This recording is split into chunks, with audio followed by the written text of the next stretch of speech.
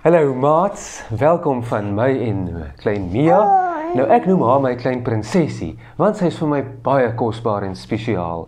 Maar weet julle wat, ek is nie 'n koning nie. Ek noem haar maar net my prinsesie, want sy is so kosbaar. Nou, daar's baie konings in die wêreld wat sê, hulle is die koning, want hulle die meeste geld, of hulle kanonne is die sterkste. Maar ons weet dat Jesus die koning is, want die Bybel sê vir ons so. Die Bybel sê, sy liefde is die grootste.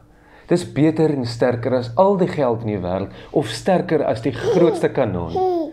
So, kom ons kyk 'n storie wat vir ons vertel waarom God die groot koning is. Dit gaan oor die verlore seun.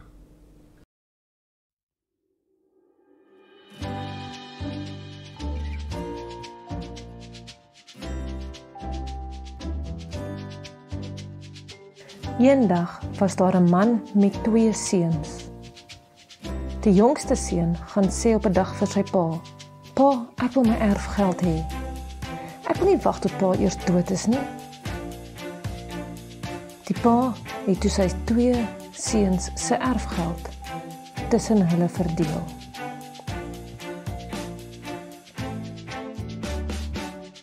‘n paar dae later het die jongste seun sy tasse gepak en pad gegee. Hy het in 'n ander land gaan bly. Daar het hy sy geld uitgemors. Hy het die een partytjie na die ander gehou en gedoen net wat hy wou. Na 'n ruk was sy geld op.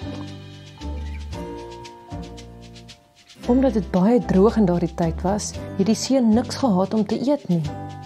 Hy kry toe werk by mense wat daar bly. Hy moes hulle varke oppas.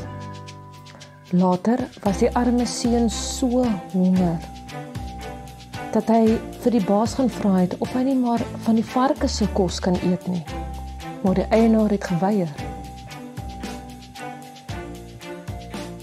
Een nag dink die seun, wat vang ek met my lewe aan?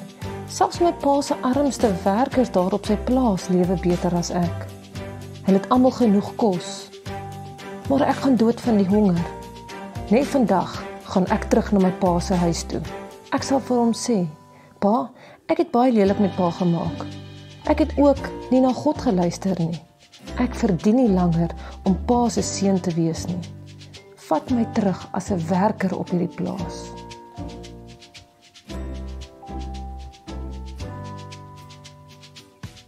Die jong man het teruggegaan na sy pa se huis toe.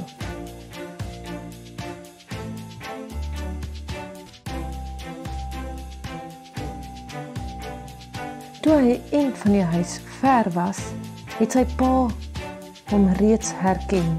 Hy was so bly dat hy na sy seun gehardloop het. Toe die pa by sy seun kom, het hy hom styf vasgedruk en hom gesoen van blydskap. Toe sê die seun, pa, ek het lelik met pa gemaak. Ek het ook nie na God geluister nie. Ek verdien nie langer om pa se seun te wees nie. Maar die pa sê vir die werkers, gaan haal die beste klere en skoene daar in my kas en gee dit vir my seun. En gaan slag daardie kalf wat ons vet gemaak het vir 'n partytjie. Vandag gaan ons fees vier, want my seun is terug. Ek het gedink hy is dood, maar hy lewe nou weer. Hy is nou weer in sy pa se huis. Die ouer broer het nie geweet dat sy broer terug is nie, want hy was buite in die veld. Toe hy naby die huis kom, sien hy daar's 'n groot partytjie aan, en hy vra vir een van die werkers, wat gaan daar aan? Jou broer is terug, antwoord hy. Jou pa is so bly dat hy 'n kalf laat slag het. Die oudste broer was kwaad hieroor. Toe sy pa dit hoor, was hy baie hartseer. Hy het na sy oudste seun gestap en vir hom gesê om saam met hulle te kom fees vier.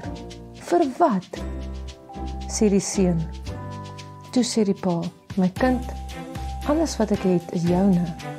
Ek is net so lief vir jou soos vir die jongste broer, maar vandag vier ons fees oor hom, want hy was dood en nou lewe hy weer. Jou broer was weg, maar nou is hy weer terug in ons huis.